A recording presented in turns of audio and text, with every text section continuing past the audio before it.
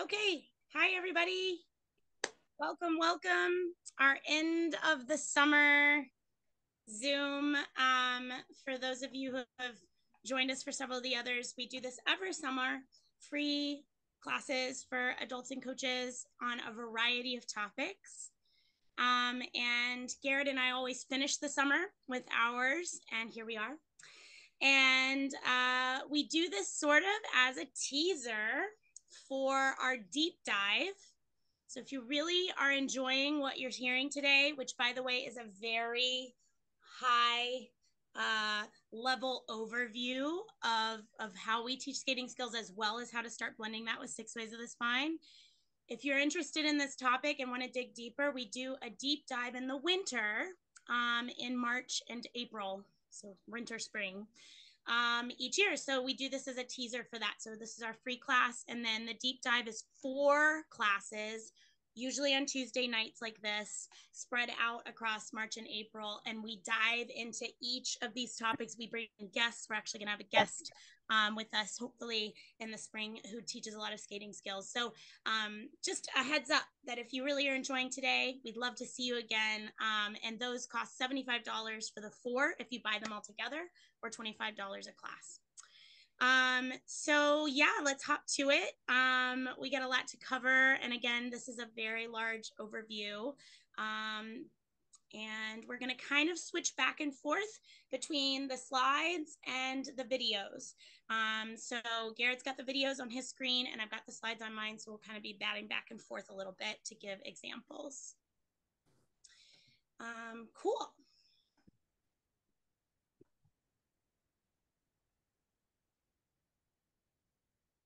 Okay. Let's make sure my PowerPoint's going to click through.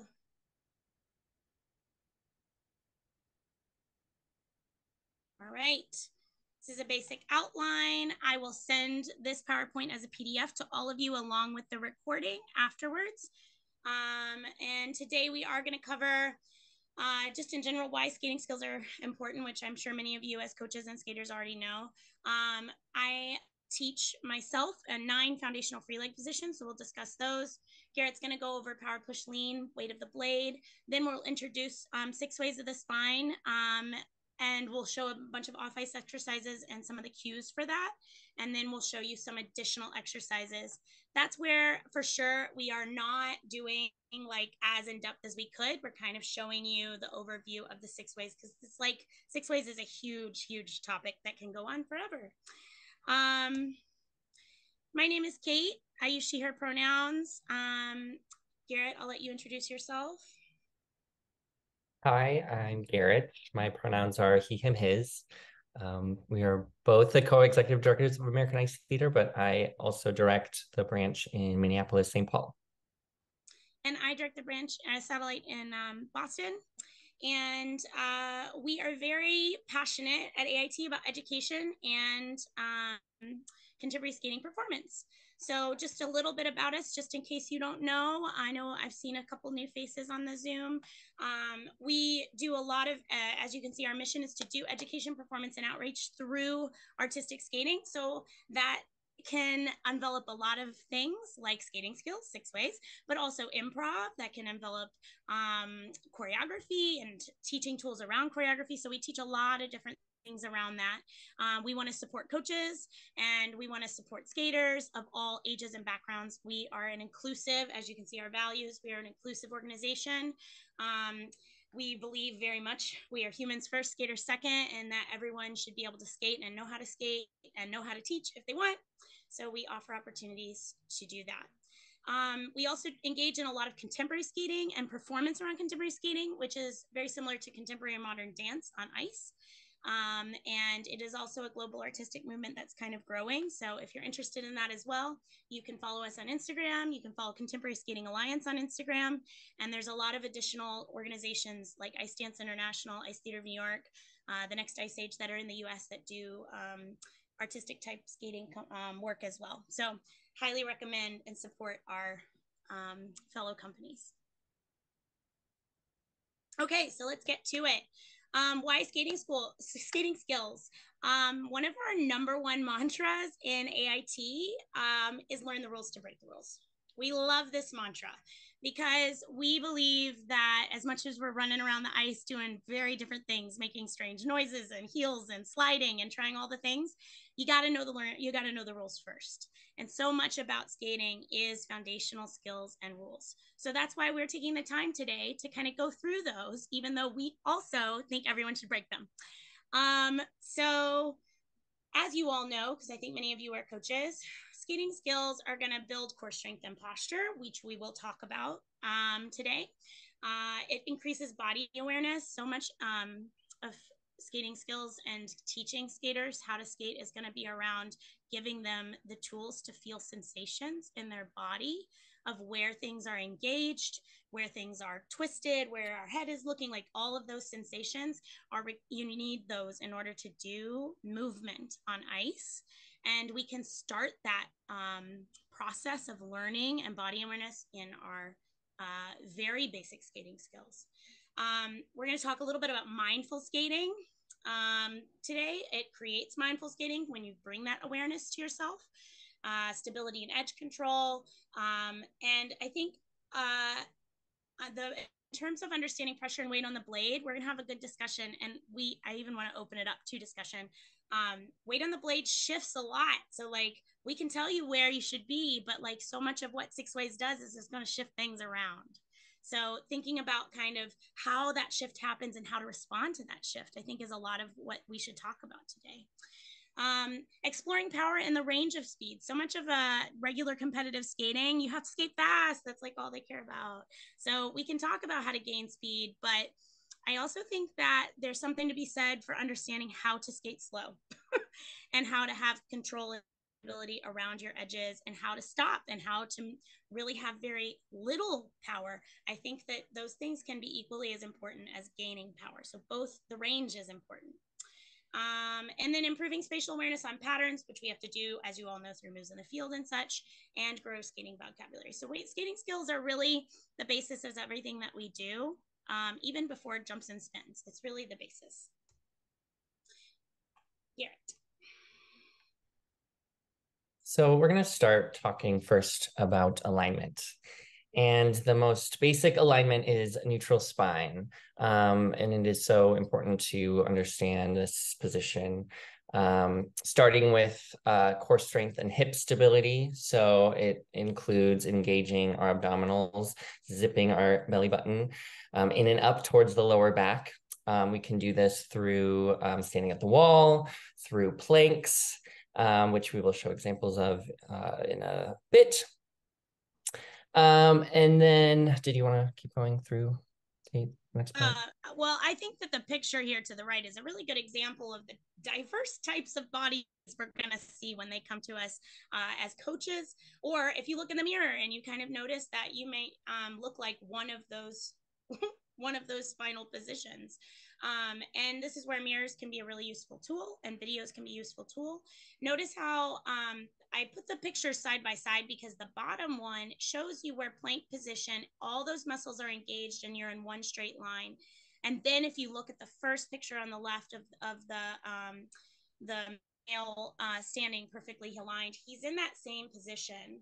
So when I teach skating skills lessons, to the frustration of all of my students, they're required to do 2-minute planks at the top of every single lesson. So if I see them 4 times a month, they're doing 4 2-minute planks. And I don't think it's a waste of our ice time because it helps them, of course, gain stability and strength, but it also gives them awareness of when they're in that position down there on that horizontal plank, it should be the same engagement of the core and the shoulder blades was when they're standing. So even a 9-year-old, I work with plenty of young ones, will look at me and be like, why do I have to do the plank? Well, if you can understand what it feels like and the sensations, again, going back to body awareness, the sensation of the tension in this core and the shoulder blades and the stacking of the head directly on top of the spine, or horizontally because you have to, so you don't fall on your face, then you can start to figure it out vertically when we're actually skating or standing. So, and if you can't build those muscles, you won't make the change. How many of us have students that we work with and we've told them to pull their shoulders back? We've told them to pull their core in and they never change it. It's because they don't have the strength to. So they may hate you, but my students end up loving me because after 5 years, they're really extremely strong. So I would highly recommend shifting your mentality around encouraging your students to gain the strength rather than just reminding them every lesson. You can move on, Garrett. Okay. Do you want me to? Oh, did you want me to talk about the mindful No, skating? we're gonna go with the video. So okay. I think you have to stop your screen share. Okay. Oh yeah. Yes.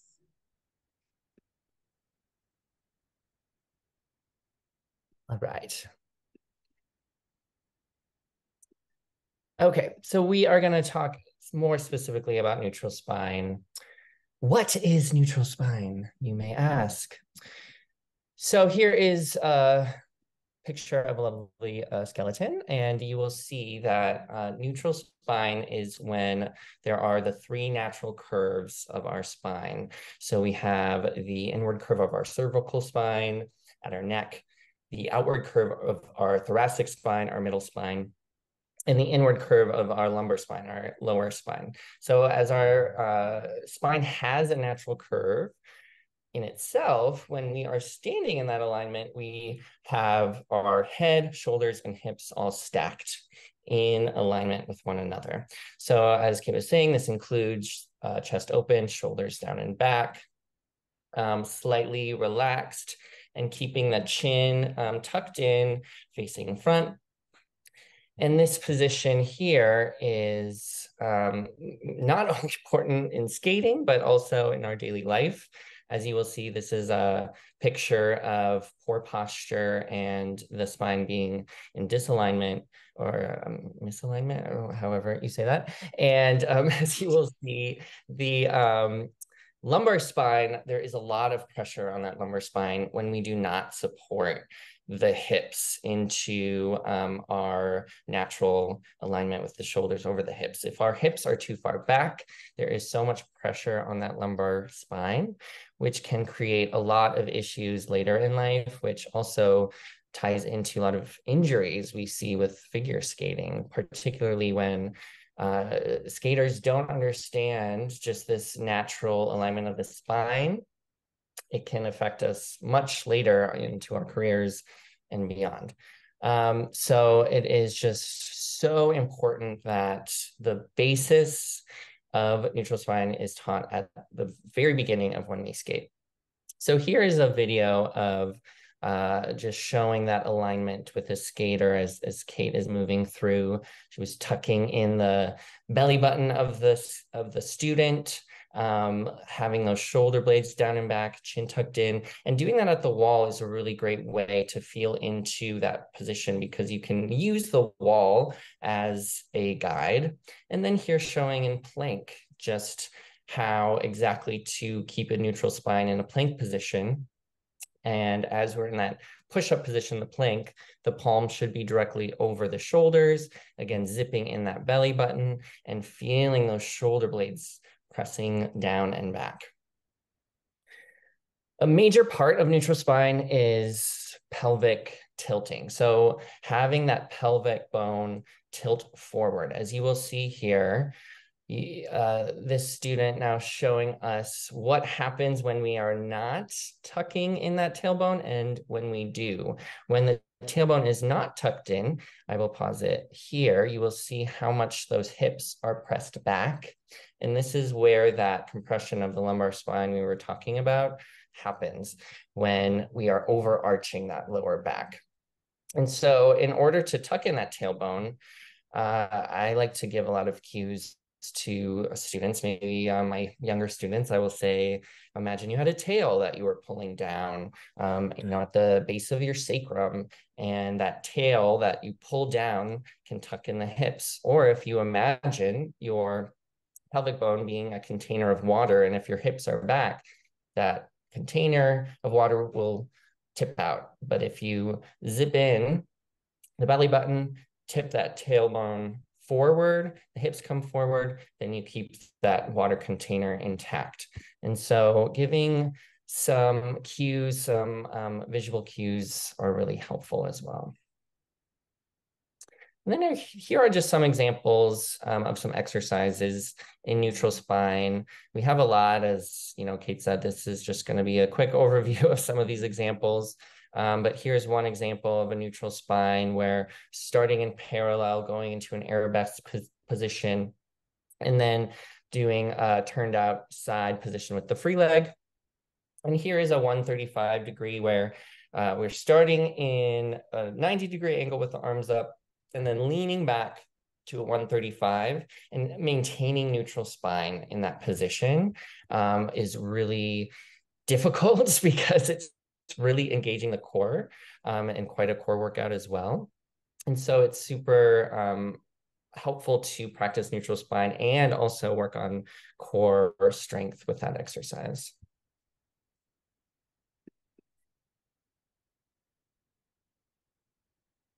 Okay, we're going to head back to the PowerPoint. The second bullet here says practice mindful skating. And I added this part here after the neutral spine discussion because it all starts with sort of being aware of all those cues. So Garrett just talked a lot about specific body parts, the lumbar spine, shoulder blades, the tailbone, all of those places in our body. And we need to use those cues when speaking with students or when we're working in our own body to be able to bring awareness to them. And I tell my skaters to use the mental checklist. And by being mindful and present while they're in the movement, they can fix it at any time. So it gives the skaters the freedom to be able to change and be aware of what needs to change while they're skating. So if they're in the middle of a moves test and they lost balance on one of their back inside double threes, well, they can regain that if they have the tools to be able to regain that on the next lobe. Like, it's something they can change and fix, and we can empower them as coaches rather than making them wait to come back to the boards for us to tell them what they did wrong. I'd rather empower the skater so that they know what they can fix while it's happening. And that takes mental checklists, body awareness. They can use you as a coach or video and mirrors in order to get that sensation and that self-feedback. So I really think that's an important part of how we should coach is giving the tools to the skater so that they can be present while they're skating. Okay, we're going to move on now. So when we're going to start with 9 free leg positions. We had a discussion, Garrett and I, about whether or not we should start with the weight on the blade and the push and all of that, or if we should start with the positions.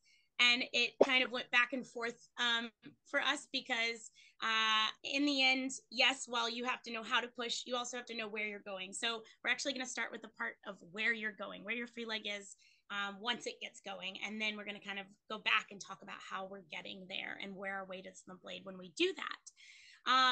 I teach these 9 positions sort of like ballet. For many of you who have done ballet, they have very clear positions that sort of all of ballet grows from.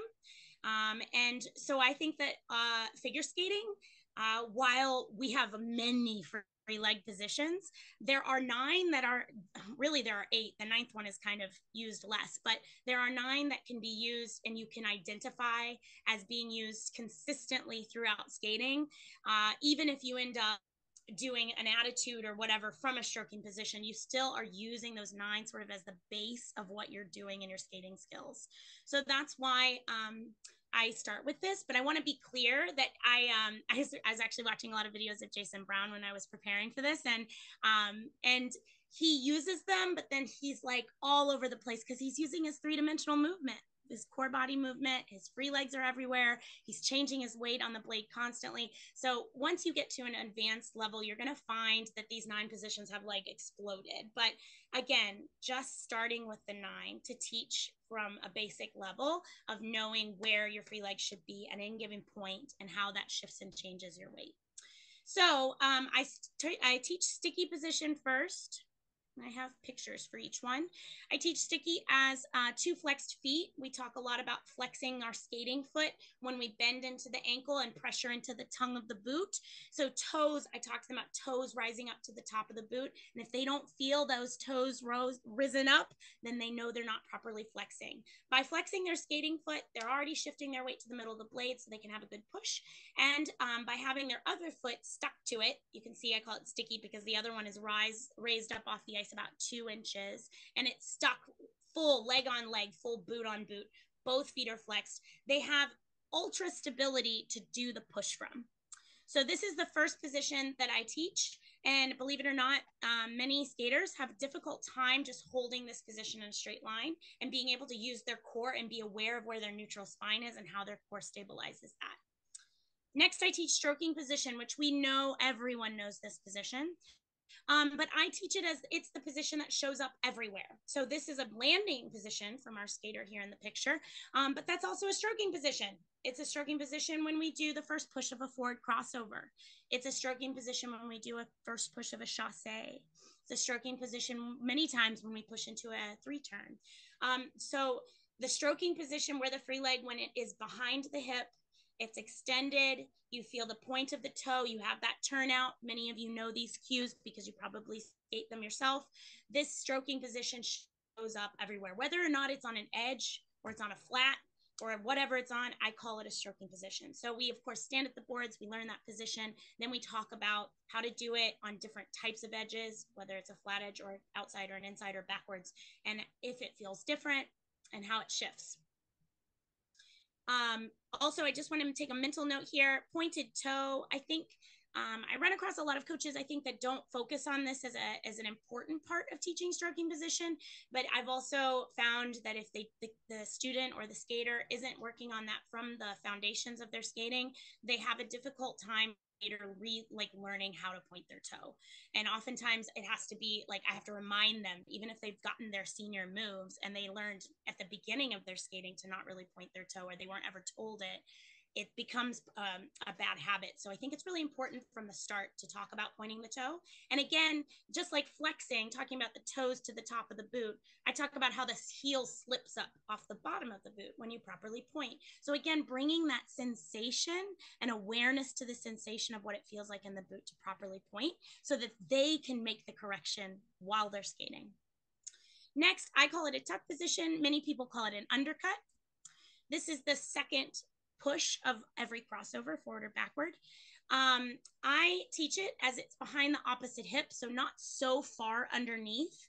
I teach it that you have to have free leg turned in. Now, you may notice when you turn that free leg in and the toe in, it really drops the hip. So we want to keep hips as even as possible. It will drop it a little bit. It's inevitable. But you want to keep those hips as even as possible and think of the rotation coming more from the knee and the toe, that internal rotation. On the flip side of that, I actually, back to the stroking position, I teach that the rotation comes primarily from the knee and the toe as well. You can see in this picture that her hip is slightly, it's lifted for sure. It's not really turned out. It's pretty square, and the foot is directly behind her same hip there. So we're finding that you kind of want to think about a lifted but square hip, and that the turnout's more actively coming from the knee and the foot. Same for that tuck position, that actively you're thinking about the internal rotation from the knee and the foot so that you don't drop the hip too much, but it will drop a little bit. And that's where core body strength comes into play. If you have the strength of the core, then you can stabilize those hips, even if it drops a little bit or it lifts a little bit, you have the core strength. Garrett, am I going through all of these before the videos, right? Yeah. Okay. So my next one is the wide step push. This is the first push of every backward crossover, although we use it in a lot of other ways as well. And your weight is over, obviously, that inside foot or the inside foot of the inside of the circle.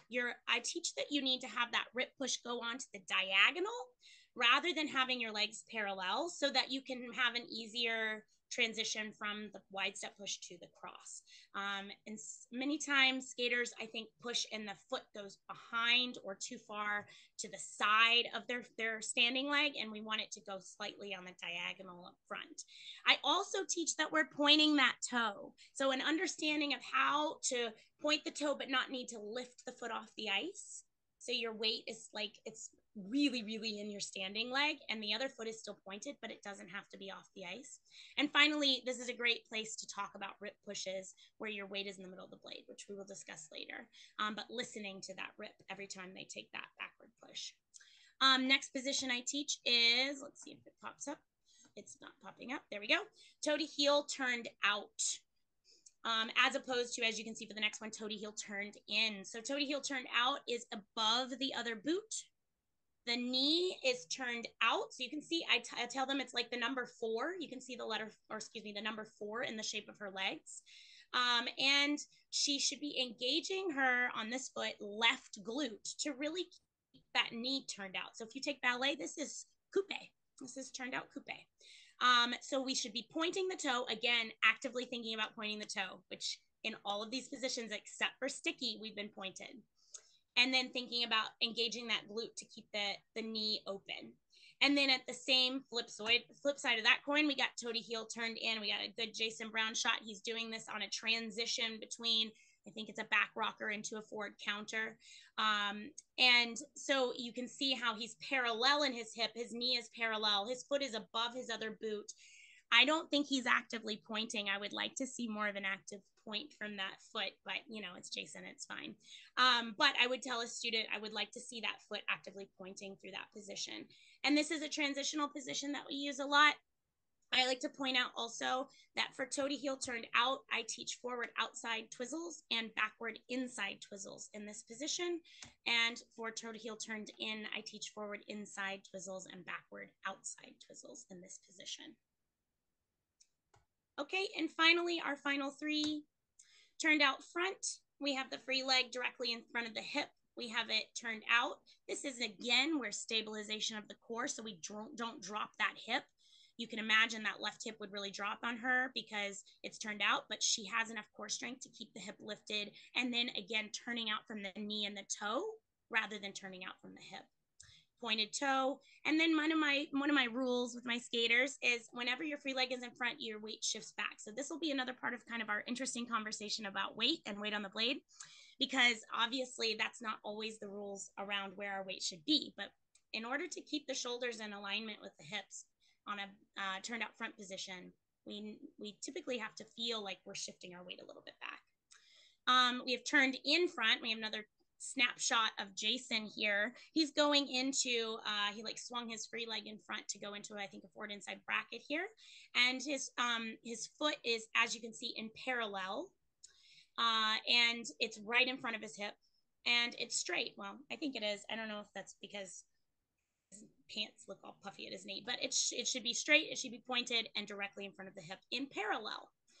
And then our final one that this is the one that I would say we don't use that much. It's kind of like the planet Pluto. Is it a planet? We don't really know. 5th position, like we use it some. It's mostly on S steps or Choctaws, as many people call them. They're mostly on S steps. I actually screenshotted this from Annie, my student, doing an S step, a forward inside to a backward outside. And 5th position, I teach it straight up like 5th in ballet, if you've taken it, where you're, it's the one other foot position that's flexed. And you feel that foot go behind. You're trying to reach it behind like 5th. Obviously, you can't ever quite get there because it's not really accessible, but we're aiming to get there and we're flexing it. So there are only 2 positions that I teach in foundational skating skills that have flex feet, and that's sticky position and 5th position. And again, 5th position is usually utilized more on S steps than anything else. All right. Are we moving on to videos, or are we, yeah. Yeah, I'll get it ready. Okay.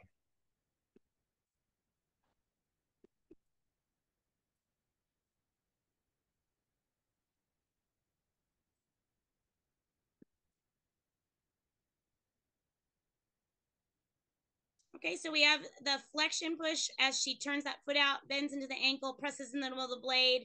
She goes to her stroking position, and then she brings her free leg into sticky. She is leaving her hips behind. Can you pause it here? I will say, I would note to this skater, if we can reconnect our hips underneath of us, you can see the arch in that lower spine.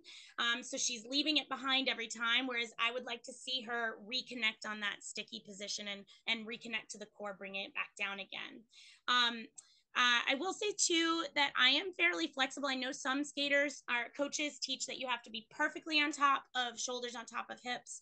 I do think it's important to know how to do that, but then actually times I don't use it later on. So I'll teach it as a basic, like we're going to stack those shoulders right on top of the hips to make sure that our core strength is ready to go. But once we move into like higher level, more advanced turns, more advanced skating, I think that it's more important that their back has good posture, and it's okay if it's slightly in front of their ankle, as long as they're not releasing that lower back like she is in this video. You can keep going.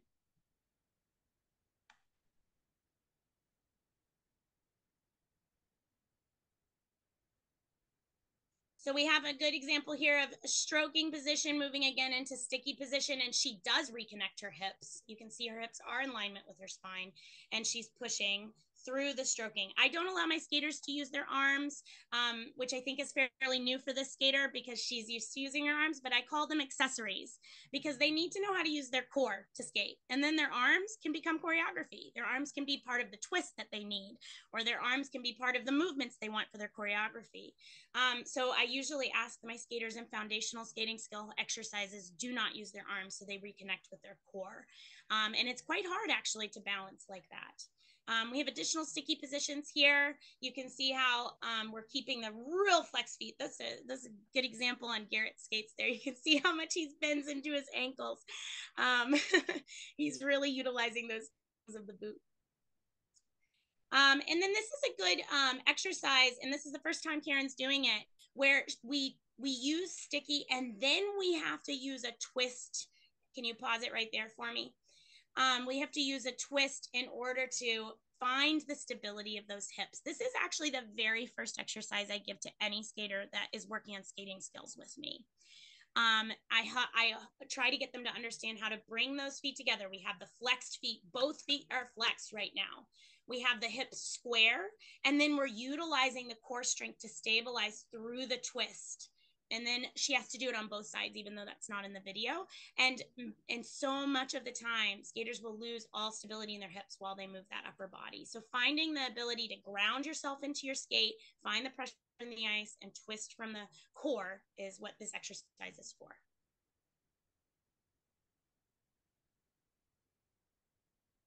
Oh, it does go to the other side.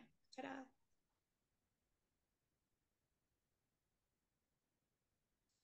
Okay, so you saw this picture on my turned out front position, and I have her doing some back cross strokes, again with no arms, and she's feeling that turned out front. She's shifting her weight back each time. She's feeling a rip. She's moving the free leg back. She's using her core in order to not fall over, and she's keeping her hip lifted through that turned out front position. We also do it on inside edges. We have a stroke. We move toe to heel turned in to turned out front. So you can see all of those positions: stroke, toe to heel turned in, turned out front. She's moving through that toe to heel turned in. And each time her free leg comes in front, she shifts back again. Then we have this tuck position. It moves from the forward crossover. I call this a long hold because the skaters have to hold it for that full circle. And see how her shoulders are slightly inside the circle, but she's using her core to balance and to stay still and strong.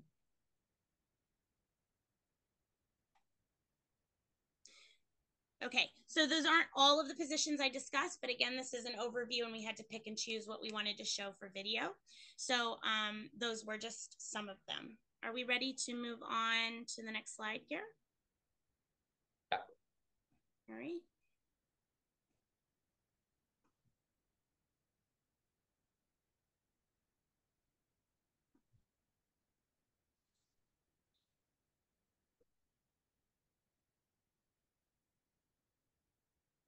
So after we've talked about alignment and certain positions of our feet and our free legs, We will now dive into the discussion of power and how to get our maximum pushes from our positions of the feet.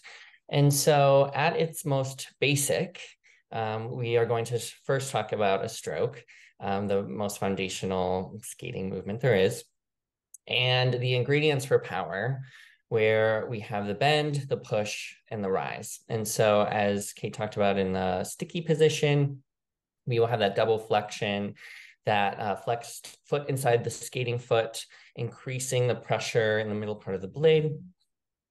And from here, I like to think of this also as the load.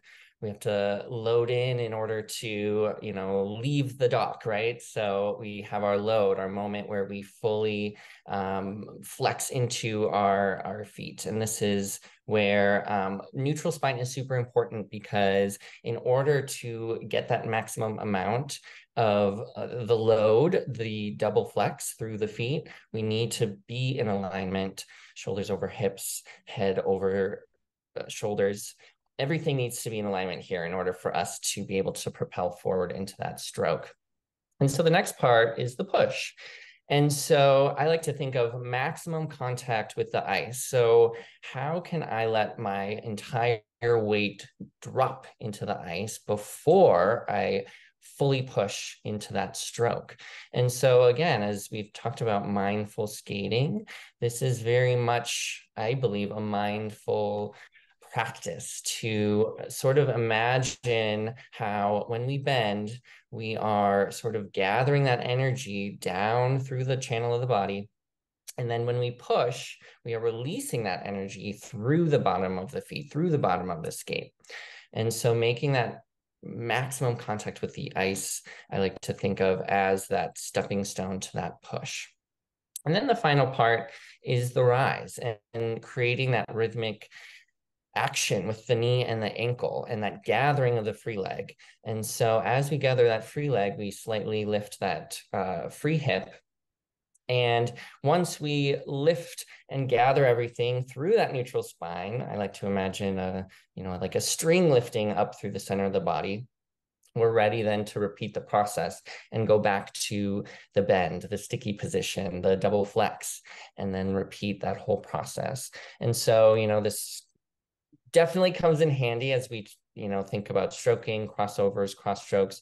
But the same process occurs even in more advanced skating skills. It's just a lot more minute, a lot more the bend and the push and the rise happens, but it's not always as visible because of the quickness or the fast moving feet. You can't always identify it, but it's definitely happening in all of our skating vocabulary. We also want to think about the lean of our edge and how our body then moves through space as we are on an edge and sustaining that power. And so one trick I like to think about is how we need to elongate the body before we lean into our circle. And one tool is to use the breath as we do that. And so as we inhale, elongating the body in that neutral spine, imagining that center of the body lengthening as we prepare for the push or as we push. And then as we go into the edge, to establish that lean into the circle. And that's where things like lifting that free hip come in handy, chucking into our circle as we go through crossovers, swing rolls, cross strokes. The chuck of the shoulders against the opposite hip are super important. But it is not always necessary to chuck depending on what kind of skating movement we are moving through. Yeah, and later we'll talk about side bends, part of 6 ways, and sometimes we side bend outside the circle, and we use that as a choreographic choice. So we are sitting here with the sort of traditional skating skills that that many people teach, and leaning on the edges is crucial in order to create depth of edge. Certainly looks nicer, but it's not always something that you have to choose. So I just want to, again, so much of what we talk about in AIT is range, and understanding that range, everything that you may have learned, maybe there's a curiosity around there's more or there's something different. And so we know that traditional skating skills, learning the rules here is important, but breaking them too can be important. So I want to give that little spiel, because usually leaning in means into the circle, but we can do it outside. Next slide. Yeah. Another important part of gaining power is talking about the weight on the blade. And so again, as we talk about the most basic really awareness of where we are in the blade, if we are doing a forward stroke, we want to be on that middle back part of the blade. If we're doing a backward stroke, we want to be on the middle front. Again, this is sort of the beginning tools that we use when we begin the process of learning these skating skills. And as we move through more advanced skills, we will see that it can change. In the videos, we will definitely show some videos where we'll talk about different parts of the blade that we will need to be on for different types of movements. So talking about how the weight shifts when we do turn. So a forward turn, we have to move to the ball of the foot in order to create that momentum for the turn. When we're doing backward turns, we need to be more towards the back of the blade. And again, that down, up, down action of the ankle is super important. That creates momentum, that creates power. And that is something that is so important to establish, again, in neutral spine as we're learning the foundations of alignment.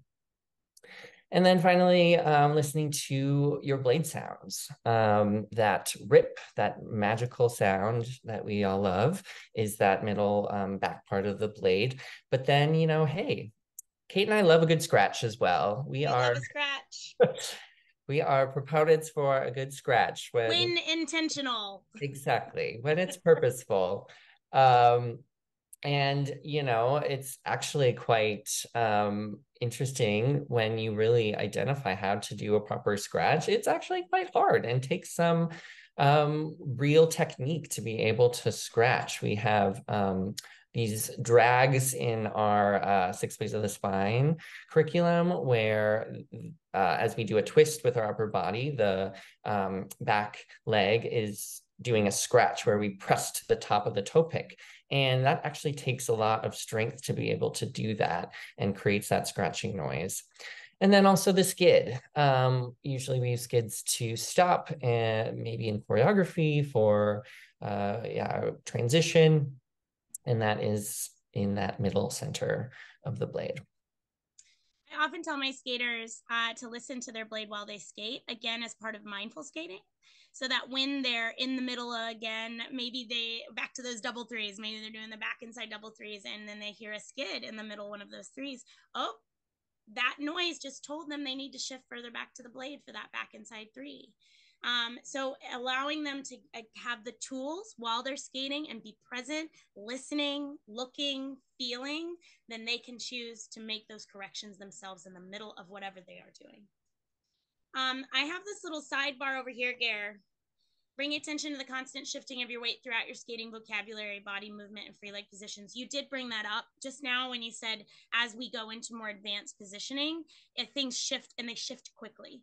So I just want to bring awareness to everyone that while navigating the weight on the blade, that bullet point is very much the foundation of what we should teach. Now, when you work with more advanced skaters, you may shift that. Like when I tell a skater that have a turned out front position and their weight shifts back, I may say to them to do that on a backward cross stroke, like I did in the video with Amelia. And so maybe not every skater is quite ready for that yet, depending on what level they are. But as they develop their skills and have more stability and control, I think it's good to start pushing the limits of where their weight shifts and how quickly it shifts and their awareness around where it's shifting. Are we doing some videos? Yeah.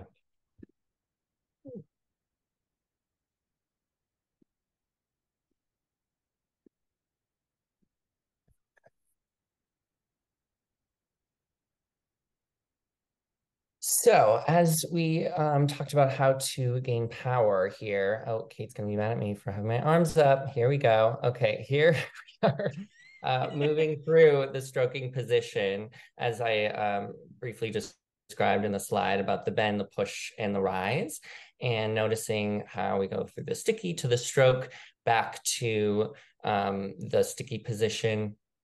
And that whole stroke moving down the ice goes through each position, the bend, the push, and the rise.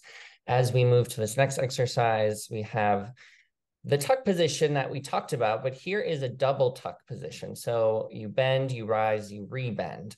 And this is just reinforcing that idea of feeling that maximum release of our weight down into the ice and how that feels as we move through. Here is that exercise again, but with a tuck position and a turned out position. So you do a double bend back, double bend, double tuck here, and then a turned out position, double bend. So inside edge, tuck behind, inside edge, double bend here, double bend there. Again, that is creating that awareness of where we need to be on the blade, how we need to release our weight into the ice. And I like it too because it's a kind of a figure eight pattern. So you don't need a lot of ice to do it. And, kind of feels like figures back in the day, right? I never did them, but I imagine that's how it felt.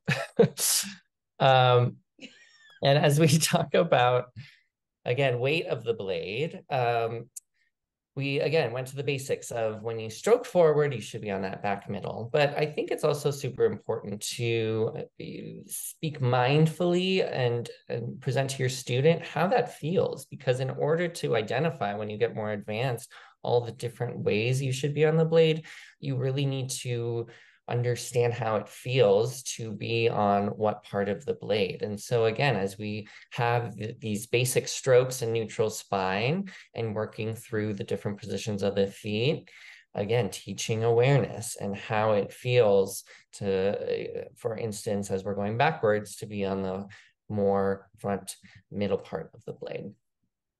And here's a fun exercise I like to do because it is just a 1 foot in a standing still. And so it really helps the skater have that awareness, be able to understand what it feels like to balance on 1 foot, to continually navigate where you are on your blade as you try to stay balanced.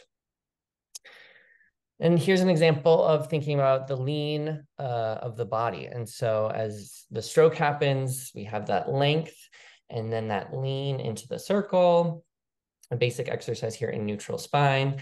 And again, using the breath, inhale as we stroke, exhale as we lean, working through some of the positions that we talked about, that stroking position, and then the sticky position as we bring the feet back together.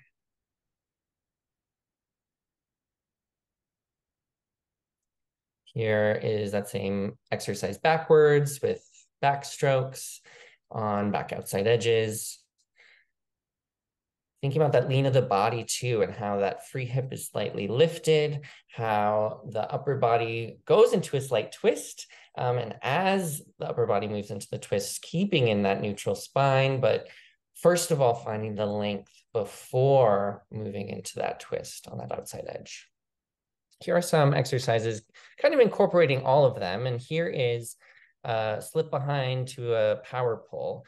And this exercise is one of those where the shift and weight of the blade is constantly changing. And so as I start on that forward middle part of the blade, as the power pull happens, you will notice that I shift to the back of the blade as I then bring the free leg back and around. And here's that double flex into that slip, that turned out position.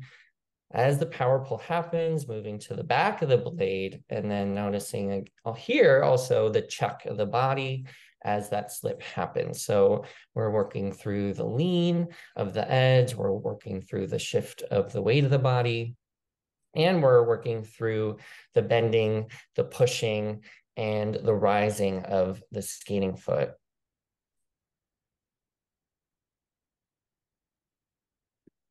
I think this is a really good example of weight shifting while it's happening, while you're skating the exercise and having to respond to the forward slip edge pull.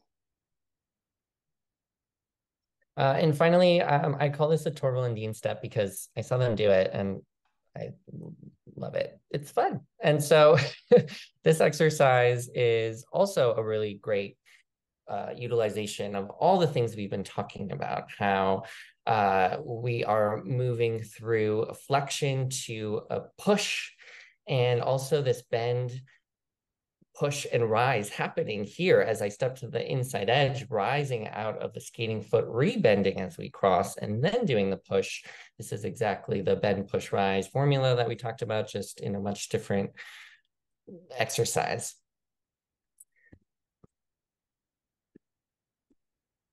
Okay, moving through because we are gonna run out of time real fast. No, we're doing good. We're doing good. Okay.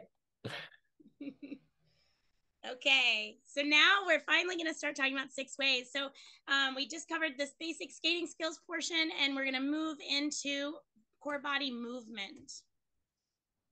And, oh, I forgot that this has plugins. Okay, there we go. So 6 ways of the spine is Americanized theater's trademarked philosophy around the 6 directions of how the spine moves, and then the use of those on skating skills, as well as the blending of those to create 3-dimensional movement. 3-dimensional movement being what you would want to see for that core body movement feature in a IJS level 4-step sequence, but also just to move your body freely and not feel restricted to that neutral spine all the time, which got to learn the rules to break the rules. But here we start breaking them slowly by having other positions that our spine can move. I want to reiterate that when we teach at Americanized Theater events, we always teach 6 ways. And when we teach 6 ways of the spine, it is always with neutral spine as the home base. So we already spent a whole slide and videos on neutral spine, so we're not touching it here again, but I want to reiterate, none of these body movements are going to be accessible to skaters if they don't have a strong sense of neutral spine first. Because neutral spine is where you have that stability. So now you have the strength to move your spine other ways without collapsing, falling over, losing your balance. So important that we start, just everyone understands that neutral spine is the starter of all of these. We break down each position, and as you can see in these dance positions, we have a contraction. C-curve contraction is a tuck of the tailbone, drop and release of the head. You can see that the man looks like a C in the shape of his body. We have the upper back extension. So it's not a release, like it's not a back bend like a layback. It's an opening of the heart and the chest and the chin in alignment with the spine. So not breaking the head and like just dropping it back, but lifting the spine in order to access the upper back lift. And the chin responds. We use this one frequently in skating when we introduce ourselves, when somebody comes out to skate at a competition and, you know, hey, our next skater is, that is frequently us doing an upper back extension. Side bend right, side bend left, feeling that you keep your head in line with your spine while it moves to the side. I tell skaters it looks like a candy cane. Rather than moving front or back, you stay in the hallway, in the skinny hallway, and you just move to the side. So accessing the head movement literally as it moves to the side and your eyes stay forward. However, you could blend that with a twist and it could go up and down, but that would be blending. So side bends by themselves, the head's just going to move directly to the side. And then twisting right and left. Of course, we use this one in skating all the time to access many, many, many types of turns, as well as spins and things like that. But it is a great spinal movement for choreography too. And we should, when we think about twists, we should keep our hips square and twist from that middle upper back. You want to feel the twist occurring without needing to move the hip, and that takes core strength. I think we have videos to show, or right? Do we show the videos now? Yeah. Yeah. So we got some 6 ways videos for you guys. Swappity. All right, so just to show in through these videos how to move through the 6 ways, we'll start with the contraction. Starting from neutral spine, releasing the chin into the chest, relaxing the upper back, and then bending the knee slightly and releasing up till you feel completely relaxed in your upper back. and then rolling up to feel how we are releasing vertebrae by vertebrae, that motion. Here is upper back extension. Again, finding neutral spine first. And then as we go into upper back, feeling that chest open, shoulder blades down and back, you'll notice here she is not tucking in the tailbone. And so she is, again, compressing the lower back. So reminding your student, if you see that, to tuck in that tailbone so you keep the shoulders over the hips and then lift and lengthen to find that upper back extension. Seeing upper back extension. Oh, whoops, I didn't need that one. Here is upper back extension, finding length, and then opening the chest. Here is a side view, finding neutral spine, and then opening the chest, shoulder blades down and back, chin high. Also to note how it's important to move into these positions, especially as you're teaching them from neutral spine. As Kate said, that is the basis position we always want to be in. And so from that position to move into the prescribed position we're working on is super, super important.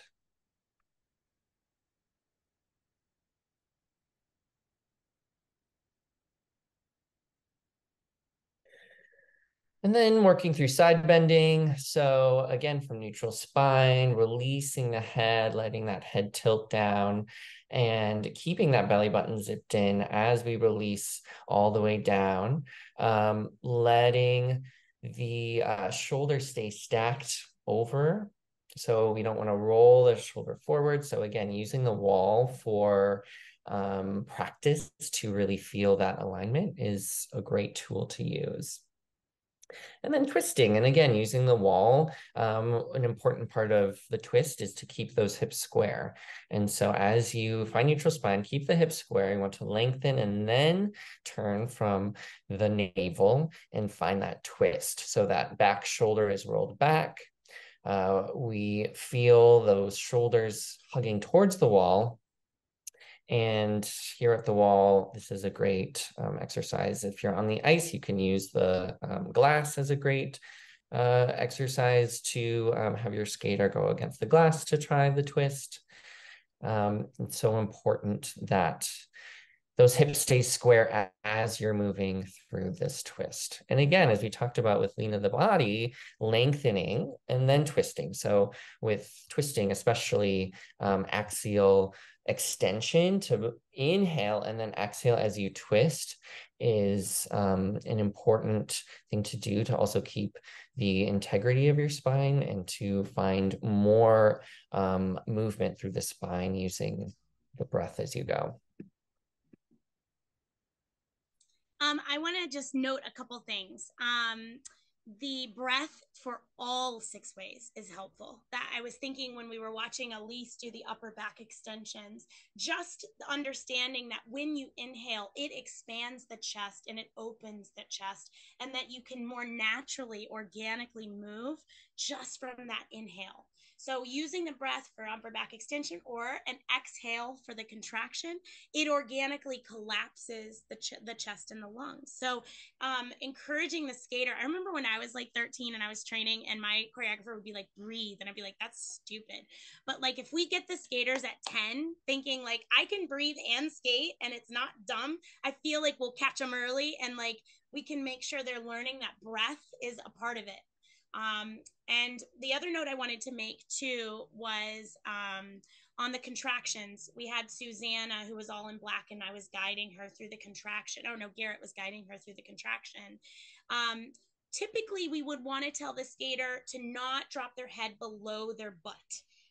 Unless choreographically that's something we want them to do. But for the contraction, you're wanting to bend the ankles and the knees, and you're wanting the hips and the tailbone to contract, but you don't want to bend so far forward. So it's not about bending forward. It's about the sensation of pulling your belly button to your spine and releasing your head. So that's another kind of quick fix for a lot of times when I have skaters who are really just doing flat backs, but they're going really far down on their flat back. And I'm like, wait a minute. So first of all, we're in a flat back. We're not even curving the spine. And second of all, we're accessing this low thing. That's really not what we're looking for. What we're looking for is that drawing in of the belly button and the release of the head. Again, maybe it would help to use that exhale. So just to add on to that mm-hmm. real quick, is that especially if you're releasing too much forward, if you try that on the ice, you would probably fall forward because of that. So much of your weight is then moving forward. So again, talking about the balance point and our shifting of our weight, especially when you do a contraction, that shift of the weight is so different because your body in it is in such a different alignment than neutral spine. And so it just makes it all the more important that when you learn the contraction, to not go so far forward so that you can really feel into that alignment and not tipping so far forward for your safety too. I actually think this is a good pause point for maybe some questions / discussion, because we're about to move into just watching 6 ways exercises on some basic skating skills and then also on more advanced skating skills. And that's our final 2 parts of the Zoom tonight. So maybe this is a good pause to be like, does anyone have any questions about what we've covered? Does anyone have any thoughts on this sort of continual discussion around weight of the blade and the shifting and the weight and all of that? Does anyone have thoughts about 6 ways or questions about 6 ways? I just want to open the space up real quick before we move forward. We do have time to do this.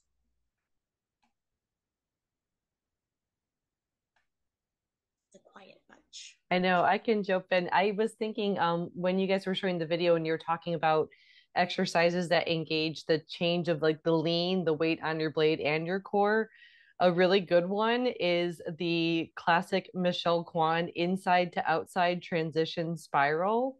If you ever tried to do that one, it's like you're using all the things that you guys described, like literally at the same time to maintain that position and seamlessly change that edge. So that's a fun one. And I'm sure there's probably plenty of examples of her doing it to try that one too. Thanks, Elizabeth. Anybody else have questions, thoughts, exercises they'd like to share? Things that they have found when they teach that may be even different than sort of the way we've taught.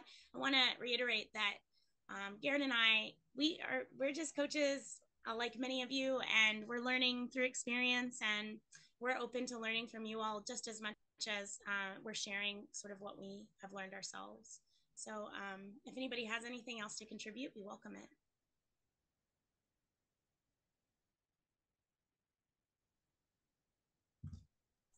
I kind of wanted to ask about when you were talking about the tuck position, like in the crossover was how you were talking about it, how you usually teach it as behind like your other hip instead of more like extended beyond. Like, I guess why? Like, why do you teach it that way? Yeah. So a couple things. Actually, I think is Karen still on this call? Oh no, she left. I taught it to Karen. She's the one with the purple hair in some of the videos this week. And I did tell her that that is different than how I would teach it to learn to skate. So I do want to say here that many of the things in those 9 positions I'm teaching already to skaters who know their crossovers and know their basic 3 turns and their edges. When I teach it to a learn to skater, it's going to come from just like lifting it up and getting it underneath. So that's going to feel a little bit more off of the hip. When I teach it to skaters who already know how to do crossovers, I do it for extension. I think that we get a nicer extension if we lift it behind versus thinking about pushing it under. And I think it looks nicer from a line perspective. This is a pure aesthetic thing, and it's my own aesthetic. So by teaching it that way, I am not saying someone else is wrong. If you actually noticed in Garrett's, he did tuck positions, and they were more underneath. And his free leg is very extended. It's straight, it's pointed. But I teach it just to give the skater more glute strength and to be able to lift it and have access to the behind and the rotational in, versus depending on it going under, which oftentimes can drop the hip. And there's not a lot of like flexibility and choreography around that. Like if that's all they can do, I can't use that more than just that. But with choreography, when I do the tuck behind the opposite hip and it's more lifted, I can lift it really high. I can turn it in really deep. I can move it quickly to stroking position if I need to, mid-air. So there's a lot more flexibility for me by having it just behind the opposite hip rather than tucked deep underneath. Did that answer your question? This is to say, there is no wrong. Everything you do is right when it comes to the undercut. However, that is what I find in choreography to be helpful, to have a little more flexibility around the free leg. Any other questions? That was a great one, Jillian. Thank you. All right. Oh, Angel, you looked like you were about to go for that mute button. Yes. Hi. Sorry, I'm on my phone, so I have to like reach forward whenever I want to do anything. Do you find teaching in specifically like the turn in and the turn out positions? Sorry, I have kind of a cold, so I might cough. But do you find that kids struggle to identify like the sensation of turning out from the knee and the ankle versus with the hip? Because I feel like that would be like hard to separate. So do you have any like I don't know, like most common like fixes for that is my question, I guess. Yeah, I think it's a strength thing. It's an awareness of where when your hips are square and whether and like being able to utilize the hip when you need it. I am not saying I don't ever turn out from the hip. There are definitely times like in a spiral, if I need to access that hip turnout, that I'm going to use it. But just like we say in all things, we want range. So I want to be able to know that I have the strength to use the hip turnout versus not use it depending on what I need for balance on my blade. So I would say a really good exercise for that would be just do plank position and to lift the free leg up, maintaining the neutral strength, like in plank, the neutral spine strength, and lift the free leg up and rotate it out and rotate it in and rotate it out and rotate it in while they're stabilizing core in plank position. By doing that, they're isolating the hip by itself. And then if you wanted to even go a step further, you could say keep your hip square now in plank and just turn the foot out and see how that feels different and work the muscles that require the foot to turn out. So that would be a good starting point to bring awareness and strength to it. Really, it's a strength issue, Angel. So if they can't do it, it's because they don't have the strength to hold in one position yet.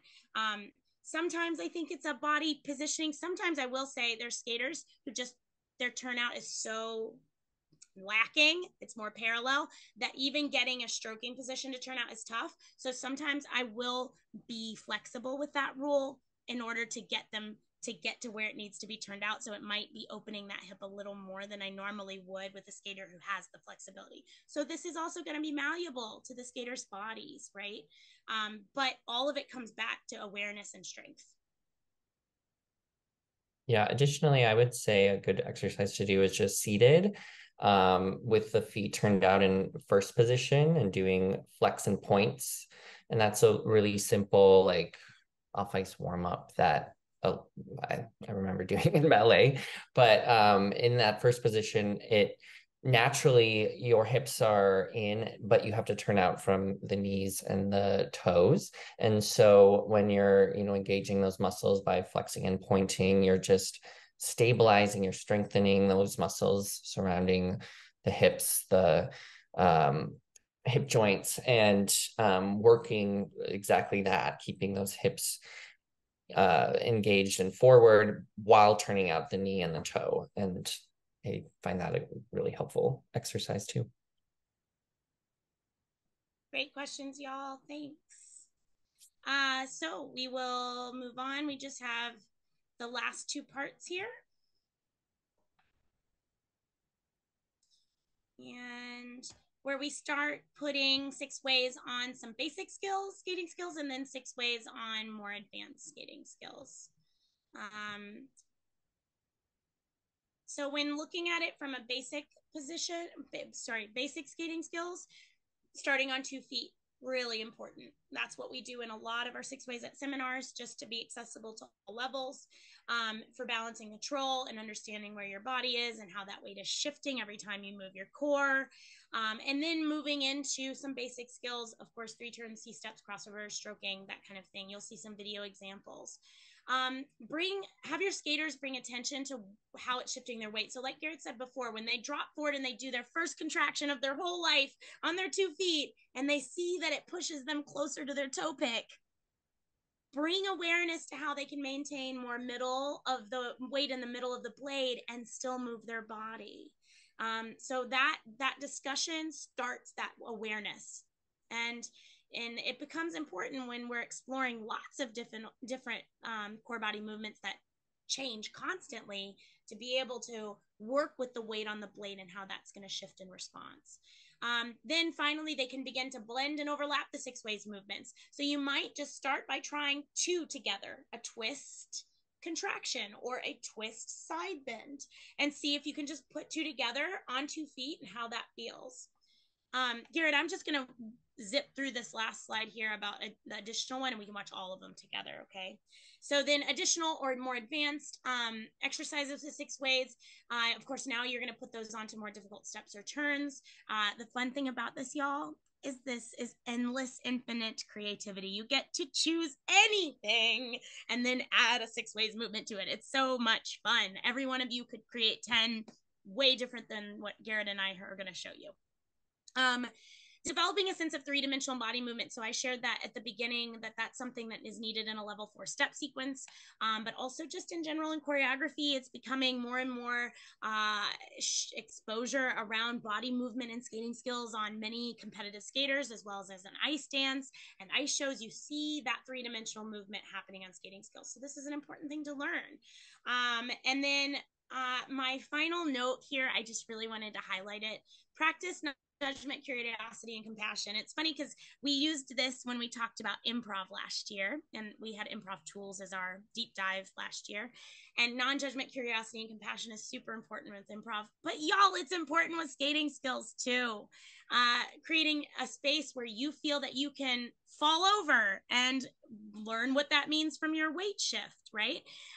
And curiosity around what new movements can you create and how your body feels when you do a contraction, and compassion when your body may be like, heck no, not going to happen. I'm too sore, or my body doesn't bend that way. So these 3 things are super crucial, not just for improv, but for basic skating skills in 6 ways too.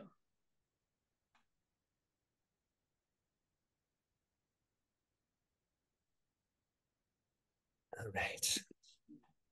One more group of videos. Well, 2 more. So we are going to start with the basics of 6 ways of the spine with our skating vocabulary, moving through our forward contractions. And like we talked about earlier, going too far forward is not correct for our contraction. Here you will see the 2 in the front are going quite forward and pretty much in a flat back position. So you see their shoulders and hips are like basically in alignment. The skater in the back, you will notice that C curve is more present in the body, tucking that chin into the chest and releasing that navel back into the lower back and not going down so far. You're noticing that change in shape. We call the contraction a C curve, and that curve of the spine is what creates that contraction.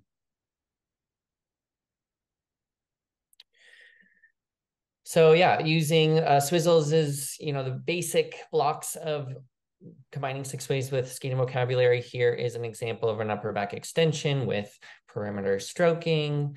Here is an example of forward perimeter stroking with an upper back extension to a contraction. So stroking, doing that upper back, then going into a tuck position, reaching arms forward in that contraction. Noticing too just the possibilities with combining these 6 ways. As Kate talked about, the possibilities are endless with combining our 6 ways with our skating vocab. Here's another basic outside edge with a side bend lean, and noticing how the skater starts a neutral spine on the stroke and then leans into that side bend, inhaling and then exhaling. And here's an example of the drag, as we talked about the heel drags, and finding a twist swizzle into a heel drag, noticing how much flexion needs to happen. This is actually a great exercise to help your skater with their flexed position, because you really have to flex in a drag, in this heel drag, in order to do it correctly. And moving a little more advanced now, here's some cross strokes. moving into side bends. So cross stroke, inhale, elongating, exhale, leaning into the curve with that outside edge.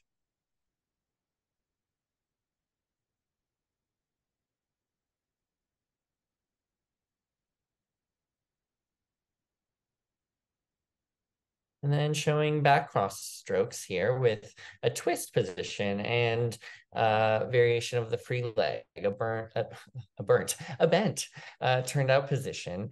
And noticing again how the skater starts in neutral spine and then opens into that twist. So as the skater strokes back behind, finding that neutral, then moving into the twist with the breath.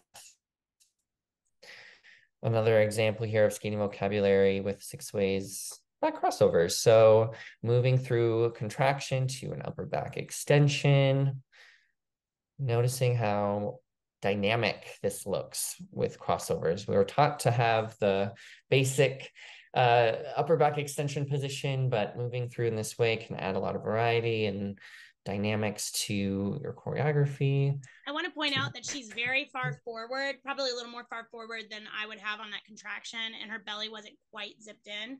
However, I will say too, like we were saying before, once you get more advanced, you don't always have to have the shoulders on top of the hips. She's doing all of the 6 ways contraction, upper back extension way in front of her hips. Even her upper back extension is in front of her hips, and that's okay. Like, it's not the end of the world. It's totally fine that she's not completely stacked. However, I will say right there at the bottom of the contraction, she's not finding some lumbar spine zip the belly in. Like, she needed to contract a little bit more through that. But I like want to point out to everyone that like so much of what we're taught is to be perfectly upright, and while we need to learn that rule when we first start skating, most of the time I break it now. As long as I have good neutral spine. We talk about intention. So depending on your intention, any of these positions are valuable and can be used. Even what we deem as a skating culture maybe incorrect or quote unquote ugly can actually be maybe exactly what we want in a program. And in the competitive spaces, that might not always be the place to do it, but especially in your own exploration in contemporary skating, there are spaces to explore all the options. And so now moving to some more advanced, I'm just going to pause it real quick. We want to also talk about how energy, using energy with space, a 3-dimensional movement can inform the way we move through our skating vocabulary. And so with this particular position, these skaters are doing a toss. And so with this toss, they are quickly swinging their arms down and up, and that moves them through a side bend into a contraction on that inside 3. So I'll just start that over so you can see the full thing. Push, cross, swing, side bend, contraction. And so here they move through a side bend. And as you can see too, it's really hard releasing the head in that contraction. So it's a learning curve and something that, these skaters are developing to fully release the head in that contraction. And it's also, I find many skaters are afraid to fully release their head when they're doing a contraction, especially doing it with 3 turns or moving fast across the ice. So again, identifying correct alignment, working with the skater, and again, as we talked about, having compassion and being like, yeah, that can be scary, and how can I support you in helping it feel better? Maybe it's less speed, maybe it's breaking it down again, working with your student in a way where you meet them where they're at. Here's a very advanced I didn't know if I was going to talk about this one. It's okay. Oh, sure. So yeah, this is going to be a very advanced one by Jacqueline. She actually created this one. So we have a swing to a side bend through the fan kick. Notice how she really releases her head before that S step, and then she releases her head through that tuck position. So we swing, side bend, S step, outside C-step, cross, release, contraction. Now she is going pretty low on that release contraction. Her head went below her butt. And I would say she chose to do that probably. And so again, range, understanding that a C curve should not always have the head below the butt. So you have understanding of what releasing your head means. And then being able to do it if you want, like Jacqueline just did. And then as we talk about, we've talked a lot about skating turns. Here are more skating vocabulary in this sequence. The skater is doing a upper back extension into a reverse bower, contraction, counter, back pivot, upper back extension, stroke position to a reverse bower, contraction into a counter.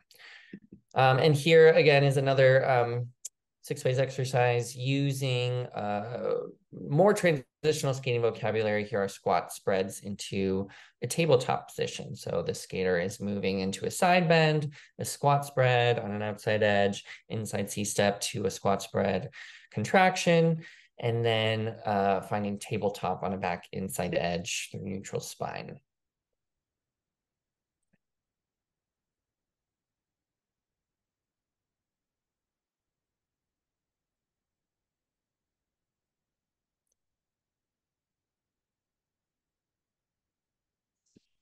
Can you pause it?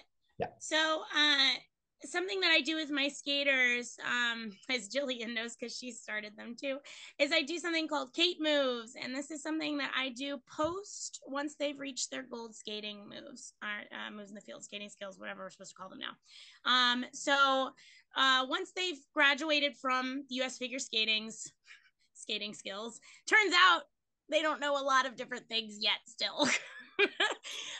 So we learn more things like squat spreads, reverse bowers, contractions on different turns, doing skid stops into turns. So Kate moves have about 5 to 6 different patterns for every turn. So we move through levels of turns, starting with 3 turns and then moving into C-steps, brackets, and there's 8 different turns that we go through. So we have full patterns for all of those, and we just showed a couple of these here at the end because it really is sort of the I would say the climax of everything we've been talking about between skating skills, weight of the blade, understanding leg positions, and adding 6 ways of the spine.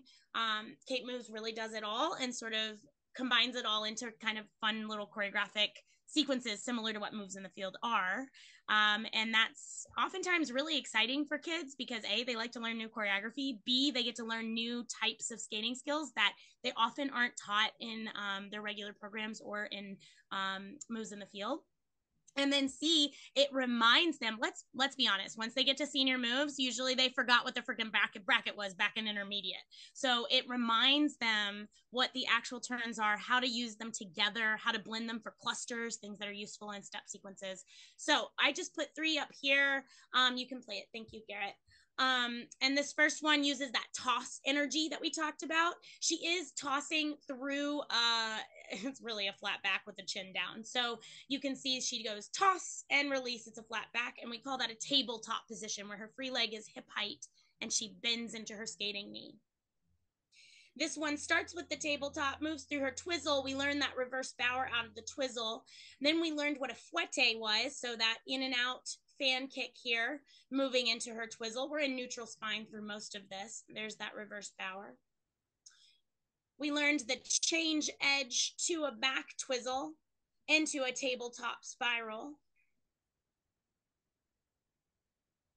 And then a fan kick to a tabletop spiral edge change back twizzle. And then a contraction squat spread through a twizzle, contraction squat spread. So we're using new vocabulary terms, mixing them with 6 ways and the turns that they already know. This is in the 3 turns moves. I call them some sustained edge. They start that first back outside 3 turn with a very deep contraction. Y'all, it is scary and hard to release the head there and then turn out and lift it up. That's quite hard. And it's a really good exercise to think about weight of the blade. And then this is a brackets one that I do. I call them snake brackets because we work on releasing our body through a snake contraction there. It releases from upper back to contraction. We do different types of brackets, and then we learn these little snake 2-foot glides she's about to do. She goes snake, snake, and then another body snake contraction. And then we learned lunges and a bracket on the lunge there into a bracket back pivot contraction. So this full pattern bracket move that I have. And then this is actually also a 6 ways move that we frequently use in advanced, more intermediate 6 ways, where we do drop 3 contractions, feeling that nice release of the core and contraction through the back outside edge after the inside 3. Feels real good. Use breath. That's a good juicy one right there. All right, y'all. That finishes us up. I will switch to my last couple screens here just to finish us out. And let's see here. We appreciate you being here with us today and listening to some of these things. Some key takeaways: everything comes down to core strength and ankle bend. Develop body awareness for self-feedback, so that mindful skating is really important. Practice 6 ways of the sign separately first on 2 feet, and then you can move into more advanced. Play with blending those 6 ways together, and then use non-judgment, curiosity, and compassion. If you come away with anything, please do that when you're learning skating or teaching skating. This is some of the opportunities we offer. Just so you know, again, we have that deep dive series. It will cover this in a much more in-depth. We'll go through a lot more skating skills with a guest. We will do more 6 ways cues for all of the positions. And we will do more, we'll show more exercises and of the Kate moves that I have, and sort of discussing how to blend those into choreography too. So we also recommend, if you're nearby any of our satellites, you can see we do have seasonal seminars. We'd love to see you there. And you can follow us on Instagram. And yeah, that's us. I would like to say that even though we share pretty openly, 6 Ways of the Spine is our trademark philosophy. If you teach it at all or you mention it, just please mention Americanized Theater. We really appreciate that, because it is ours and we own that trademark. So if you go around and you do a class and you remember this and you're like, oh, let's talk about 6 ways, we understand we're not going to be able to keep you from doing that, but we appreciate you at least giving us the credit for that work. Otherwise, does anyone have any questions or comments? Where do we sign up to take our Kate Moves tests? I love it. I've actually had like 7 people ask me that in the last 3 months, which is really funny. I want to get my Kate Moves added to my jacket. That's what Jillian said, essentially. So Jillian and Joanna are taking it. I think I may at some point have them videoed and do some sort of thing, but that's going to take a while because I'm still kind of working through them. But the really possibilities are endless. Yeah, the possibilities are endless. That's right. But anybody who wants to come skate with me in Boston, we'll do some Kate moves together. Kate moves. I'm here for it. We are working on a certification course for 6 ways. It's been a long time coming. We will hopefully within the year get it finished. We've been saying that for 3 years, but it will be finished. It's really my fault. He's saying this because it's my fault. It's not done. Lives. But if this really interests you more, of course, our deep dive will explore 6 ways as well. But this certification course will be a real deep dive. It'll be a 6-week course. It won't be too long, but you will really learn the foundational skills to be able to teach it to your students. Or if you're a skater and you just want that awareness, you of course are welcome to take it as well. So you will of course hear about it first from us when that comes out. Jeannie, I think, has a question. Oh, my name is Janae. I have a quick question. Do they have any seminars for beginner skaters? So actually, we have an adult weekend skateaway coming up in Austin, Texas, and that's for all levels. Otherwise, all of our seminars that we have at satellite locations are for free skate 1 and above, meaning essentially if you can just do forward crossovers, backward crossovers, and 3 turns. and C steps, so basic skating skills. Otherwise, the adult weekend skateaway is the one that is open for all levels. Oh, are there any seminars in New York? In New York, yes, yes, there is a satellite there. They don't work on skating skills. They work more on six ways of the spine and improv.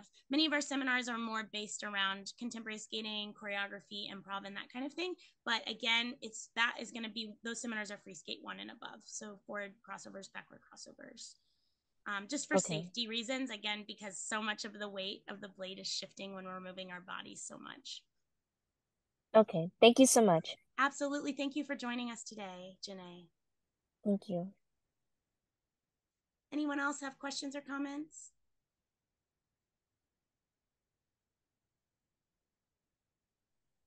I just wanted to say thank you so much for this. I love all of just coming back to any American Ice Theater stuff because it's so different from my rink. Oh my goodness, it's insane. My rink has been getting on my nerves so much lately because everybody's can be so mean. So I just love coming back here, and that's all. But thank you so much. Thank you, Angel. Thank you, everybody, for joining us. And we'll stay on. If anyone has any questions, you can stay on with us. We're going to turn the recording off, and we appreciate you joining us tonight. We hope to see you for the deep dive on this next year. Thanks, everybody. Thanks, guys. Thank you. Thanks for being here. Thank you.